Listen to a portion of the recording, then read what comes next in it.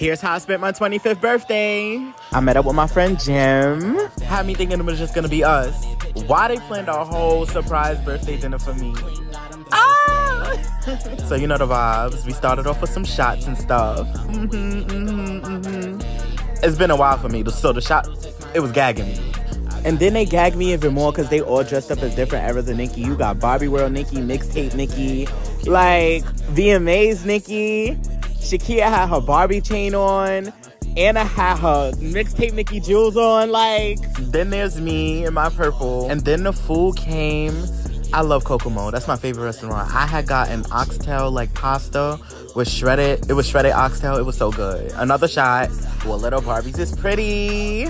Look at Angel, you guys. You know I had to protect my fit. That drink was so good. It was called the Painkiller.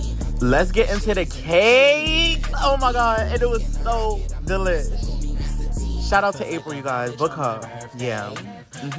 Serving cake for the girls. Then I went in the bathroom venting how I love my friends so much.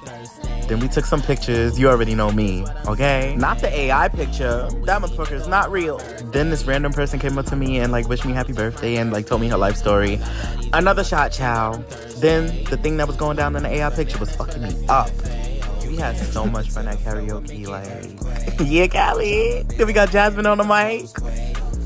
Another shot. I'm not beating them out of this. Then we had the Cheetah Girls moment. I lived for that moment. Then we went home, but I had such a peaceful ride home.